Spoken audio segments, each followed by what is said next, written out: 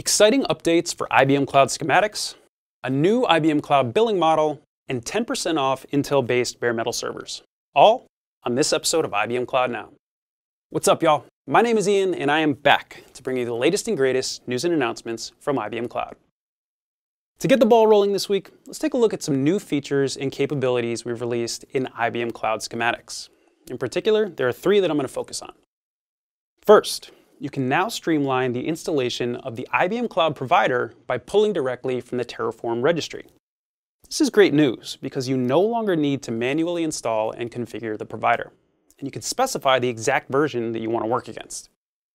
Second, Schematics now supports Terraform version 0.13.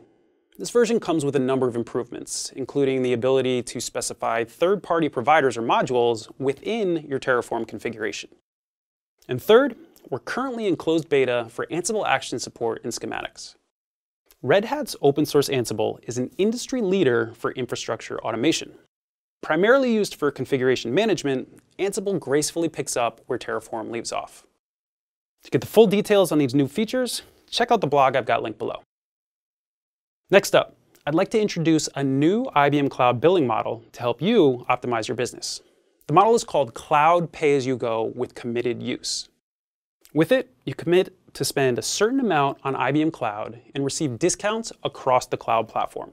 You are billed monthly based on your usage, and unlike a subscription, you continue to receive a discount even after you reach your yearly committed amount.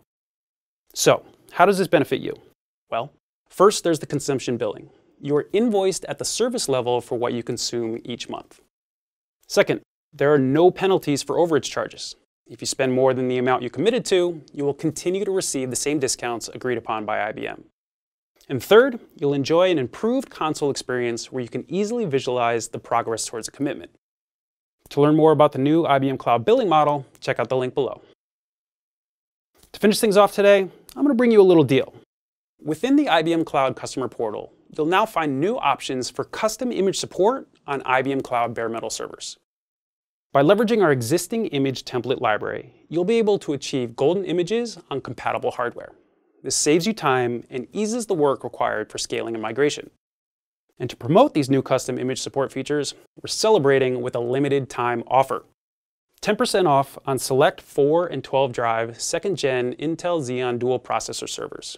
To see a full list of the qualifying server options and learn how to redeem this great promo, hit the link below. Thanks so much for joining me today for this episode of IBM Cloud Now. If you're interested in learning more about the topics I've covered, make sure you explore the links in the description of this video. And again, please don't forget to subscribe to our channel to stay up to date on what's going on in the cloud now.